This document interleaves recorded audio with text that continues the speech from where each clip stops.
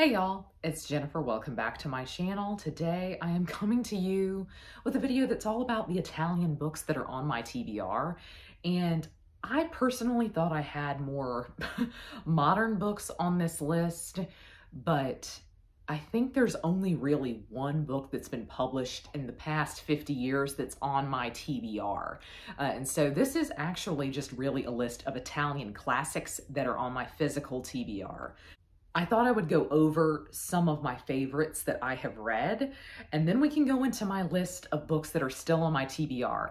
And just because I don't name them here doesn't mean that they're not somewhere on my kind of ethereal TBR. It just means that I don't own a copy. I have a shelf on Goodreads that is just called Italy, and that doesn't necessarily mean that the authors are Italian. It honestly just means that a book is set in Italy, or it was written by an Italian author. And so it's not really that great of a shelf for me when I am thinking about reading Italian writers. And so that's basically what this video is all about, and how I just want to prioritize in the future reading more from truly Italian authors. I really love when anything is set in Italy, but I find that I just get so much out of reading Italian fiction.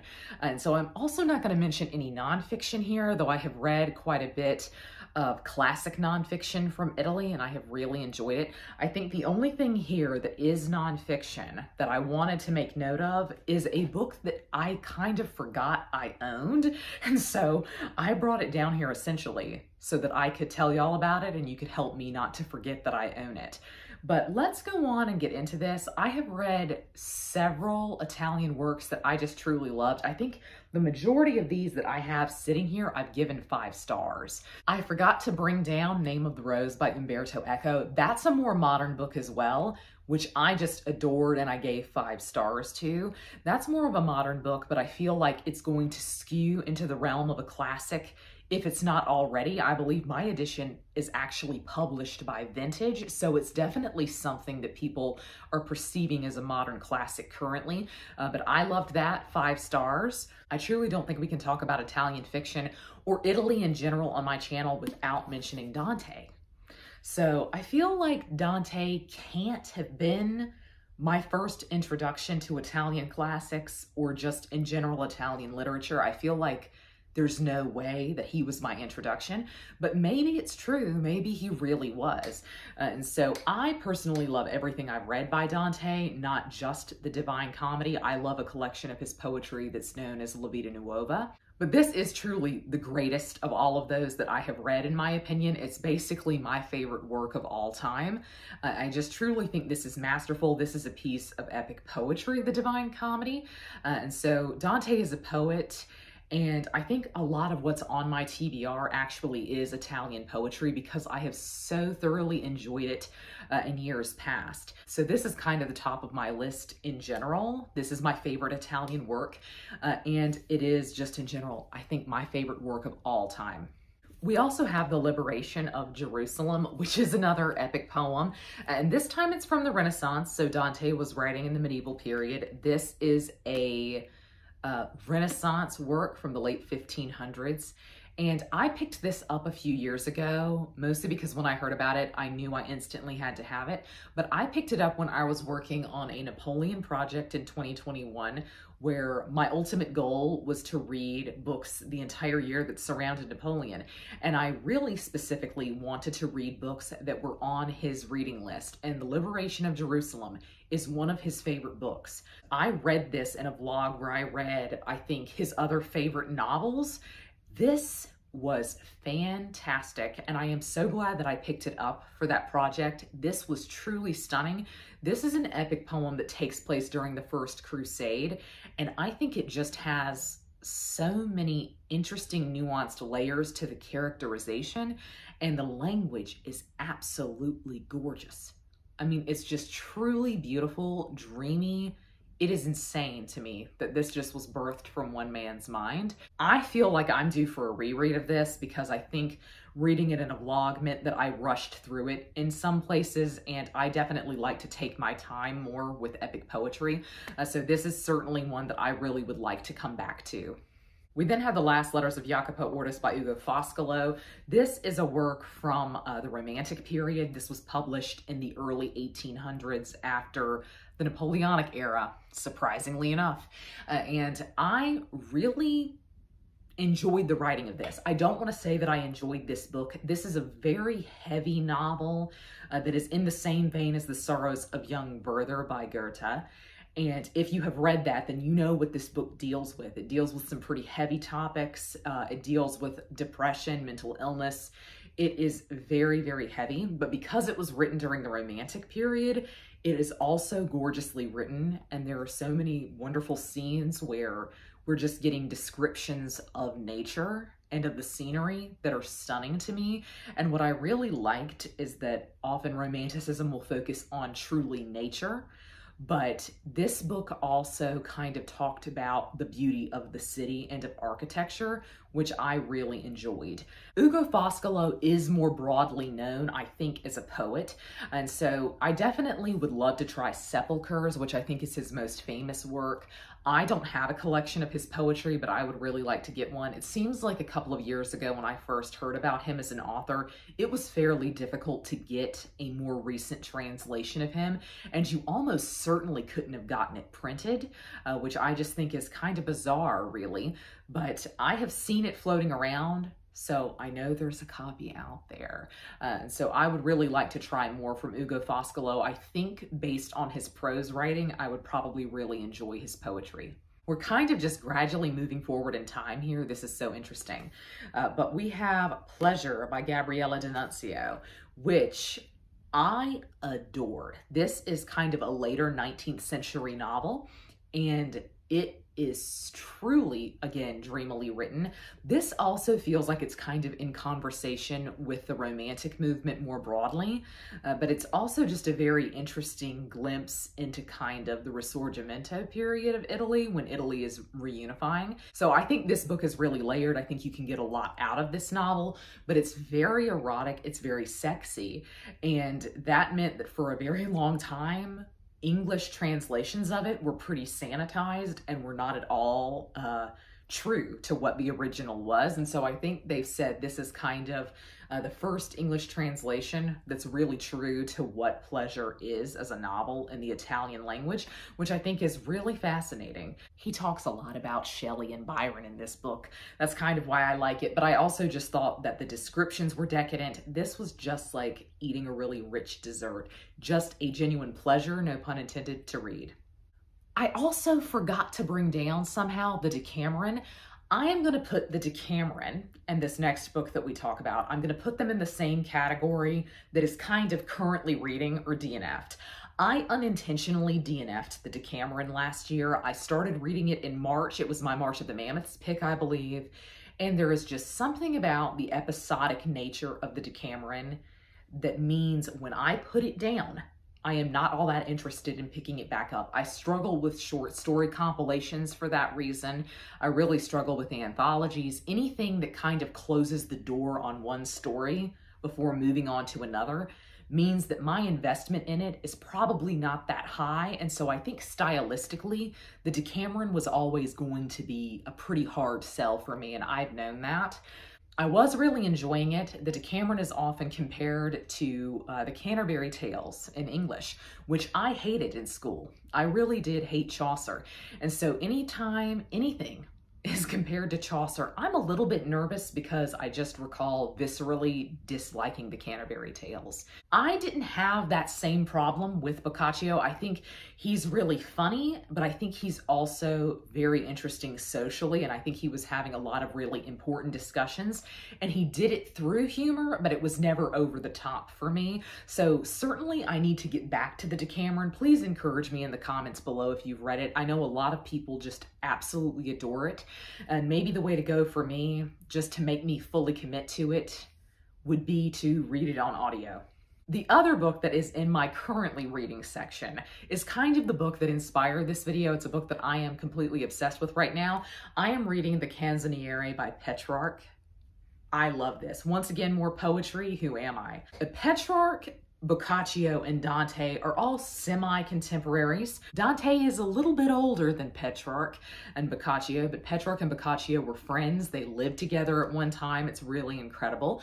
And so it's really interesting to read each work by Dante, Boccaccio, and by Petrarch and see how they're all kind of weirdly in conversation because they're all tied together by the city of Florence and by just in general the times in which they're living. The 1300s was a crazy time all around, but it certainly was in Italy. So this is Petrarch's collection of poems that he wrote across 40 years. And they are all about Laura, his muse, who was a woman he met at church one day, and she sadly died during the plague. She died in 1348 from the plague. So this is really a great example of love poetry, and it's Petrarch kind of creating his own style of sonnet, which we still call the Petrarchan sonnet. This is gorgeous. I really cannot stress to you enough how beautiful this is. This is one of my favorite things that I have read this year, and I have read so many great 5 stars, but truly, this is a masterpiece, and I'm so sad that this is just a selection of the Canzoniere. I wish that they had just given us the whole thing because, wow. This book is the challenge. This is a book that I'm trying to challenge myself with because the Italian is on one side and the English is on the other, and I'm trying to make myself read the Italian before I try the English. It just doesn't really go well for me. I know it's certainly older Italian, but I am so literal when I'm trying to translate these things. It's hilarious. The words that I do recognize, I go so literal with, and I just kind of ignore tense. It's really difficult, but I've been trying to challenge myself there, and I've thoroughly enjoyed it. I think that might be part of why I am just loving this so much, because I can tell an Italian that it is as beautiful as the translation is. I feel like I'm in really good hands with the translator, so this is my current Italian read. Stunning. Now let's get into my kind of Italian TBR. There is only one book that is more modern, so I say let's get that out of the way first. I think this is probably eventually going to be talked about as a modern classic, similar to Name of the Rose, and that is My Brilliant Friend by Elena Ferrante. So I've started this, you can see, and I feel like I was flying through it. I feel like it was really easy to read. I just don't know if the story is for me. I think this just felt like it was going to drag. It felt like it was going to be very slow. And I know a lot of people say not to judge this series, the Neapolitan series, on this first book. You need to read all 4 in the cycle before you can finally get the whole entire picture and judge it as a whole. But I really kind of struggled with this, so I DNF'd it. I guess this should technically have been in my DNF pile. I would love to know your opinions on this down below. Is this something I should commit to? Should I really carry on with this? I do want to watch the show because we have it available to us here in the States through HBO and it's in Italian. I really want to watch it to help me learn Italian. It's helpful to me to hear a language being spoken, and so I think it would be helpful for me to watch the show, but I would like to have read the books before I do that. This did skew more literary, but I feel like I'm in a better place now. I feel like I'm more of a literary reader than I used to be. So I think maybe this could work for me. Again, please tell me your opinions on this and on all of these down below. We have kind of a rogue one here. So this is Iris Arrigo's The Merchant of Prato. And I picked this up the last time I was in Florence. I picked this up in October last year. And I went into an Italian bookstore and I just assumed, based on Iris Arrigo's name, that she actually was Italian. But I think she is an American that moved to Italy. She might be of Italian background, but essentially this work is where she went through the archives and she has reconstructed someone's entire life from their papers. So it is a novel, it's a historical fiction, but I don't actually know whether this counts because, again, I think the author is truly American and not Italian. And there you go. There's my ticket to Santa Croce, tucked in between the pages. Isn't that stunning? This is Giotto. I am really interested in this because I think it's going to be quite fascinating. This is set during kind of the same time I think that Petrarch was living. I do think it's going to deal a little bit more with numbers because it seems like he was kind of into banking as a merchant. And so I just am intrigued by this, but hearing that it says daily life in a medieval Italian city, I do wonder just how gripping it's going to be. Again, maybe I shouldn't have included this here because maybe it doesn't count, but I picked this up in Italy and it's about an Italian historical figure. It was written in Italy, so I'm gonna count it. I think the elephant in the room for me is something that I am often recommended by my Italian subscribers, and I know, y'all, I'm gonna get to this. I know I would love it. Everyone tells me to read The Betrothed by Alessandro Manzoni, and I am going to get there. I personally just don't really like the text in this edition. Look at this. It's just so old looking in my opinion, and it's not very friendly to the eyes, but I think this is the most modern translation of it. This was written in the middle of the 19th century, and it is also in many ways in conversation with the Romantic movement. Alessandro Manzoni is a figure in the Italian Romanticism movement, and this is historical fiction that is set in the 1600s in Milan. I am really intrigued by this because a lot of people talk about how sweeping it is in terms of romance and just how beautiful the language is. I know I'm going to love this, and I think that's why I've put it off, but it's also really rather large. I'm very intrigued by this, mostly because this edition has no notes. It barely has an introduction. I just think it's wild. Truly, I do. I think this is a really bizarre edition of a Penguin classic because I just don't think they went to the lengths with this one that they do with most of their selections. And so I'm excited by this, but I do think it's probably going to take me a long time to get through. That's why I haven't picked it up prior to now. There's also another elephant in the room. Sorry, that's Orlando Furioso. This is one that I have tried before, so I guess I should also have called this a DNF. I feel like I would probably really enjoy this in a different edition. The edition that I picked up, I got this used, so I was just thrilled to find it, but it does translate this epic poem. This is an epic poem. It translates it into prose, which is a pet peeve of mine, and I just, in general, going back to the text, don't think this is very readable because the text is so small. They did what they could, in my opinion, to make sure that they could keep this work contained in one volume so that they didn't have to split it, which is what I believe Penguin does. And I can understand why they would have wanted to do that. I understand why they translated it into prose to save space, but it just is not very user-friendly in my opinion, and the text is way too small. And so I told myself if I read this, I'm probably only going to read it once in my life. And I think I would like to read it as poetry, as verse, and not as prose. But I know a lot of people love this and they prefer it to The Liberation of Jerusalem.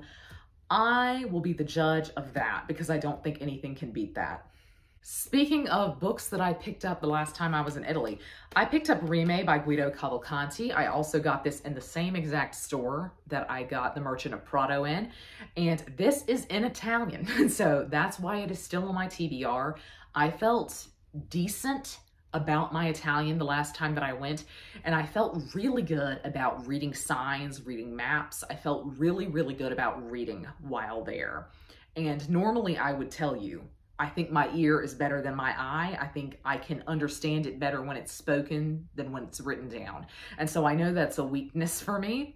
And I just got this for a wide variety of reasons. I thought it would be great to practice my Italian, but also I know I'm going to love Guido Cavalcanti. Guido Cavalcanti is another contemporary of Dante because I'm obsessed with Dante. So I'm just kind of moving around his circle of influence. Guido Cavalcanti was also a poet. That's what Rime means, rhymes. And this is all in Italian. It's going to take me a really long time to get through, but these editions were just gorgeous. These Italian poetry editions, and I wish I had gotten several more of them because just look at how wonderful the text is and like the space for me to write my notes. They knew it. They also write down here like a more modern Italian translation of this because this is older Italian. It was written in the 1300s, late 1200s, early 1300s, so it's a little bit more archaic.